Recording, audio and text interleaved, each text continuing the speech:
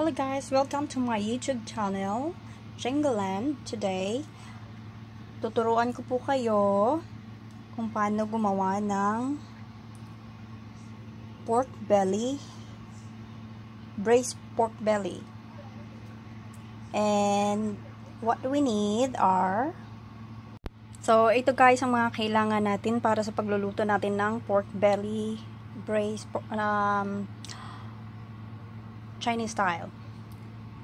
Of course, pork belly, 4 pieces sliced ginger, 6 pieces garlic, and then mamaya salt, and then 1 stick cinnamon, star anise, and 5 spices. And we also need soy sauce, dark soy sauce, and white pepper powder, and itlog, hard-boiled egg, para mamaya kakaluto ko lang.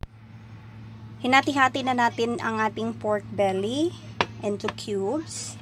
So, magpapakulo na tayo ngayon ng tubig para iba-blanch natin yung pork belly natin para matanggal yung unwanted blood. Okay. Ilagay na natin yung 4 pieces sliced ginger natin. And then, lagay na din natin yung pork belly para i-blanch for 5 minutes will do. Yan. Okay. Magantay tayo ng 5 minutes. Okay, so it's done. I-drain natin yung tubig. Drain yung pork belly natin. Ay. Okay.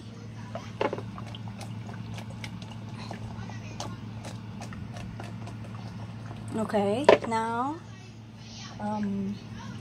magmamarinate na tayo. I-marinate natin siya. Okay. Transfer natin dito sa bowl. Yan.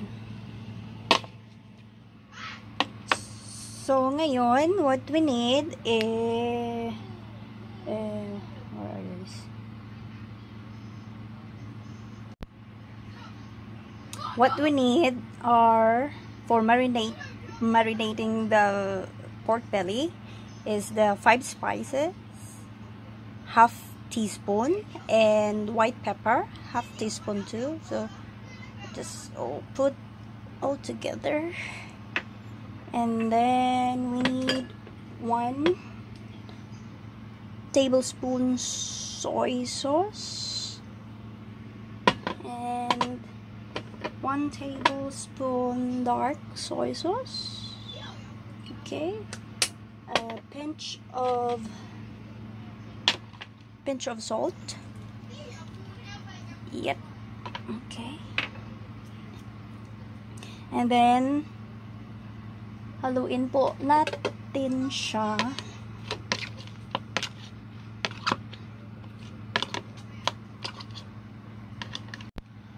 So haluin po natin siya ng maigi. Okay, set aside natin siya for 15 minutes para kumapit yung lasa niya. Okay. So, after 15 minutes, ready na tayo siyang lutuin. Okay. Maglagay tayo ng 2 tablespoon ng cooking oil or vegetable oil is maigi. Okay.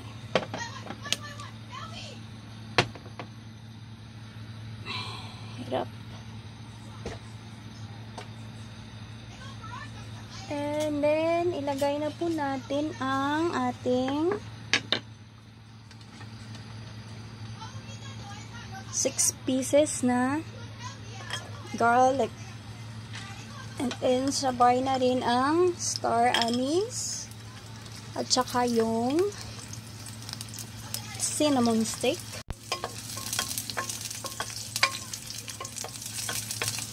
Then, ilagay na natin ang ating pork belly.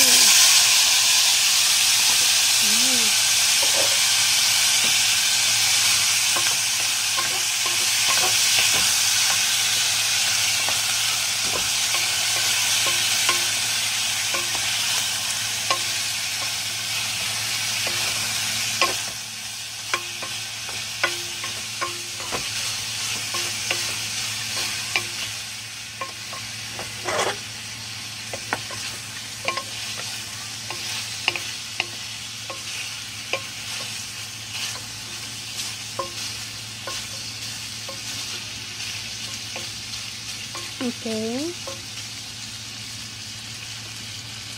I-cover po muna natin siya, guys. So, put it in low fire. Ayan, muna natin siya ng mga 5 minutes.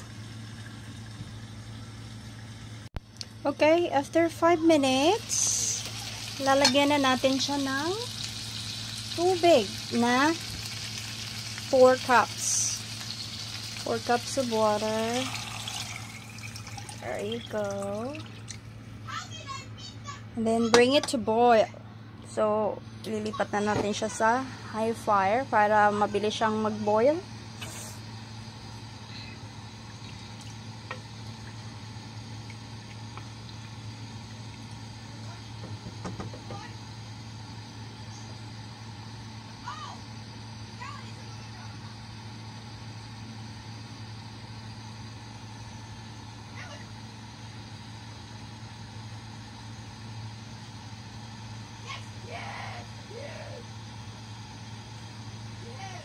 Ay.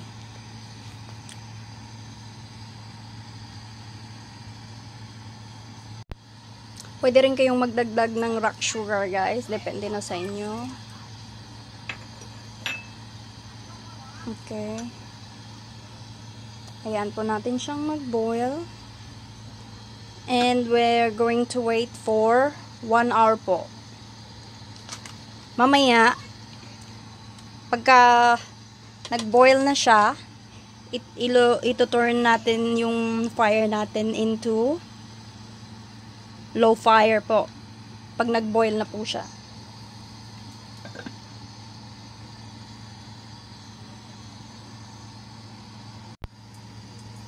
Okay guys, I think it's boiling. So, it's time to put it in a low fire. Yan. Lulutuin po natin siya ng 1 hour para malambot na malambot po yung karne. Okay. So now, magbabalat na tayo ng hard-boiled egg natin para mamaya ready na lang siyang ilagay.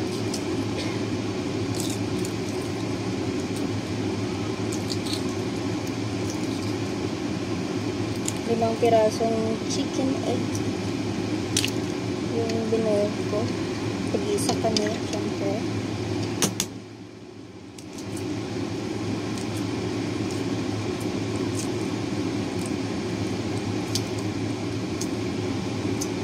Galing ko magbalat ng itlog na. Sanay na, sanay.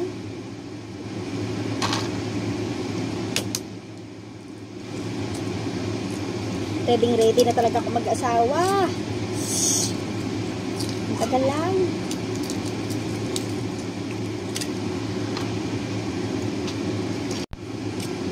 Ewan, bakit kahit sa pag-aasawa, pahirapan? Andyan na nga si forever. Parang ang hirap pa rin nabutin.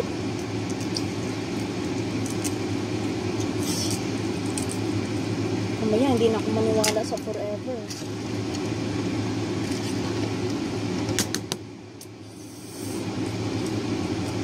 Parang kasi pag may inaantay ka at may gusto kang makuha, parang ang tagal. Nakakabagot mag-antay. Need ng pagkahaba-habang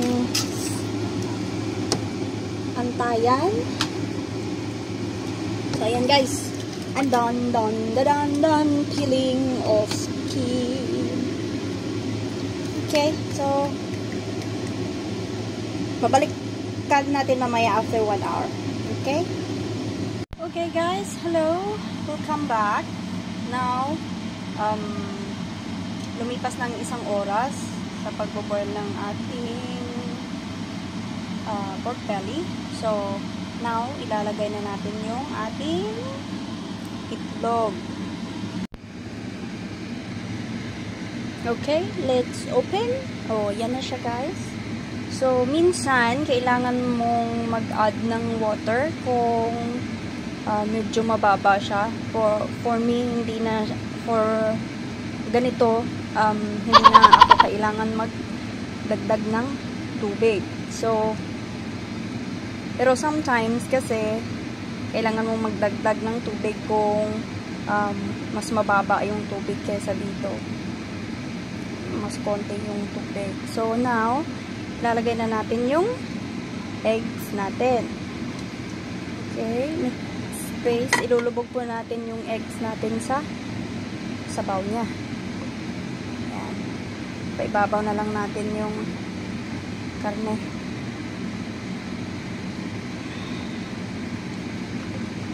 Okay. So now, ayan. Another 30 minutes guys. Still low fire. So, takpan uli natin at mag-antay uli tayo ng another 30 minutes. Okay, 30 minutes here. Alright. Hello guys, so natapos na ang 30 minutes natin. So, let's check it out kung okay na siya. Okay. Oops. Wow, okay. Ito na po yung ating braised pork belly. Chinese style. My style. Not Chinese style really. Kasi hindi ko sinunod lahat nung ano dun sa ayoko kasi yung maalat.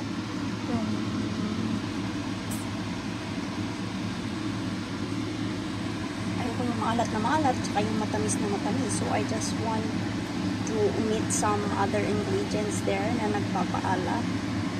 So ito na siya ngayon. Tara, lantakan na natin guys. So, that's it for today, guys. Yan po yung simple recipe of pork belly natin. Sana po subscribe my channel, which is Chingaland, and click the bell for more videos to come para po kayo may update sa mga susunod na mga video. Stay healthy, everyone. Keep safe.